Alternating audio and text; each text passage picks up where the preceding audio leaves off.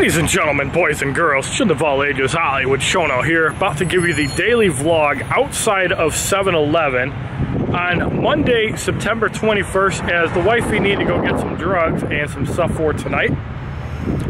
So with that said, I farmed a little over 4 million in the Crystal Trove and ended up ranking about 2,700, which shows that if you want that full 5-star, you're probably gonna need to put up like 10 to 20 million points, and I wouldn't be surprised if there are people that actually put that much up in the arena. Now, after this daily vlog goes up, I'm going to be going through some highlights. I want to highlight the Robbie 1 Kenobi HollywoodShono Steel Cage match, and I also want to highlight my beautiful kill that my 6-star Corvus Glaive got against Infinity War Iron Man in the Summoner Show Up 3rd week. Captain Marvel I had to revive once, but I just spammed heavies with Warlock and beat her down, so she couldn't do any incinerates. And I think if I would have tried it again, I probably would have been able to win it with all my characters. Corvus got incinerated. Warlock, as long as I kept the bleed up, did not get incinerated. So Warlock was okay for that. Now, with that said, we're going to be playing some WWE2K Battlegrounds for the next 3 days. And then for 3 days, I'm going to be doing Marvel Contest of Champions as Apocalypse enters the arena. Hopefully I can get about 20 million points. I do have 2 more 5-stars to open up, as I do have over 22,000 5-star shards. And I'm going to be saving them, including the 6-stars, until October 1st. We're going to see how much we can compile before we get our next 6-star. Now, I do still have 750 6-star shards to get in epic difficulty. I gobbled up all 5,000 in legendary difficulty. But if we get awakenings on 5-stars, that's some more 6-star shards. And I'm probably going to light grind arena. I'm not going to heavily grind it, but I probably am going to get the milestones in the 4-star featured in the 4-star basic arena, because I do want to get the 270 units. The 2- and 3-star units arenas I might do, but I am going to be walking with Beth on Wednesday and Thursday, as I talked about in the previous daily vlogs. Wednesday, we might even take a walk up to AT&T again, as there's a Samsung Galaxy Tab S7.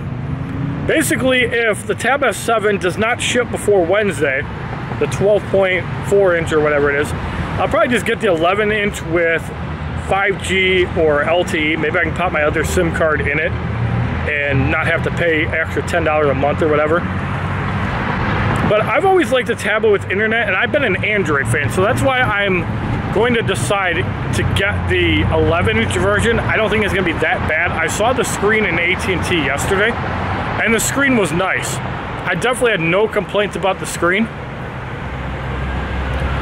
And 11 inches is good. I've had 12.9-inch tablets, and they do hurt your hands after a while. And other than the screen, I think the 11-inch is good enough. I don't know why they cheap out materials. A big middle finger to AT&T, however, for not offering the bigger model.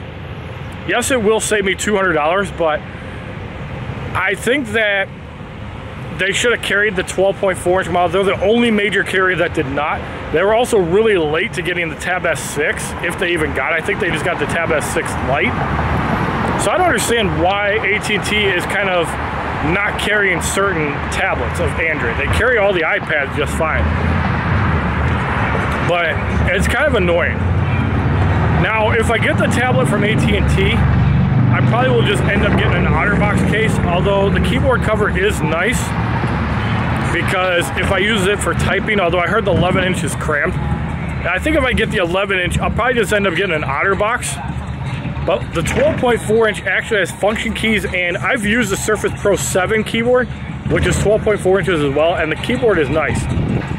So I'm going to give Samsung 2 days to actually ship the tablet. I know that the AT&T person said call back Tuesday to reserve a tablet. We'll see. If they ship it by Wednesday, I'll call and reserve one. And I know that they said the tablets actually come in stock on Tuesday. So we'll have to see if we actually go about getting one. Now, regarding WWE2K Battlegrounds, I will be streaming it on Twitch tomorrow. I think that when Apocalypse comes to the arena, I'm going to stream on both YouTube and Twitch, because I know some people don't like using Twitch, and I don't think it dilutes my audience that much. I think that people like having a choice where to watch. Like, I know Tony Leslie does not like watching on Twitch. because there aren't like set resolutions. I know Kiss also prefers YouTube over Twitch, so I'm diluting my audience a little bit by not doing that. And there is a strange young lady coming down the road. Have we met before? You look familiar. You've never seen me before. Nope. So what did you get from 7-Eleven, wifey? 2 waters and a tea. 2 waters and a tea. She's got her drinks for the day as she's dropping it on the ground there. So with that said, I'd like to thank everybody who has been enjoying the daily vlog. I hope you guys enjoyed the format for yesterday, because it's the same format that we're going to be using on Wednesday and Thursday as we go for a nature walk. And I just want to thank everybody for tuning in as I'm working on transitioning away from Injustice. I know that annoys some of you guys, but I really don't care. Thank you for watching this daily vlog.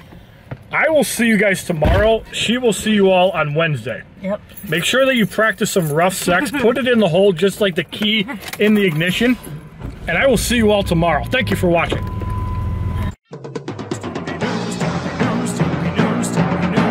Call Stephen P. News.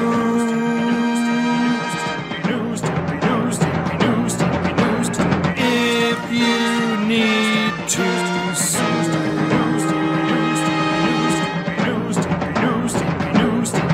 An outlaw mud show or two. He'll sue the rest.